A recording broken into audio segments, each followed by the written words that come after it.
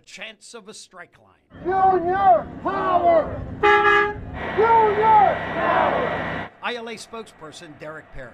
We're standing in solidarity, and just like we want to work under a new contract because we have to know that our future is intact. We have people here, their sons work here, their daughters work here. It is about the future of where our job lies. And will we have a future if automation keeps coming into play? We found Beatrice Harris outside the Virginia International Gateway Port. They don't understand the sacrifices we make. We work in inclement weather, the rain, the snow, and just the other day we worked in a hurricane watch.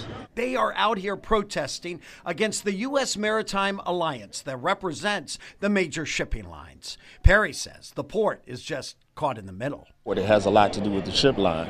The ship line is who we're striking. The port just happens to be in the in-between, and they happen to be the resident. So it is differences. There's a difference there. Negotiations continued through the night with counteroffers related to wages. The ILA reports the Shipping Alliance increased ILA's offer and requested an extension of the current master contract. ILA calls it a positive movement and hopes to fully resume collective bargaining. ILA also looking to increase wages by nearly 50%, triple employer contributions to employee retirement plans, and strengthen health care options. It gives people a future to look forward that they may have a job.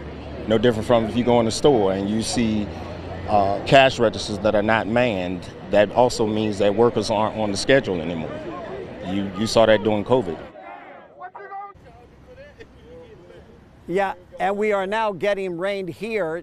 I wanted to bring up, we brought it up in the beginning there, President Biden has said that he will not interfere at this time in the strike. He has the power to do that through federal legislation. Governor Youngkin just moments ago put out a statement saying that's exactly what he should do, that this strike can cost too much, as we know, $4.5 billion a day, and he says it is costing Virginia. So he's calling on the president to do something.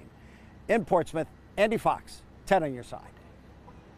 Andy, thank you. People have already started buying and storing items they think might be in short supply soon because of the strike. 10 on your side got these pictures from inside the BJ's Wholesale Club on Power Plant Parkway in Hampton. We saw long lines and items like tissues, paper towels, and toilet paper being bought up.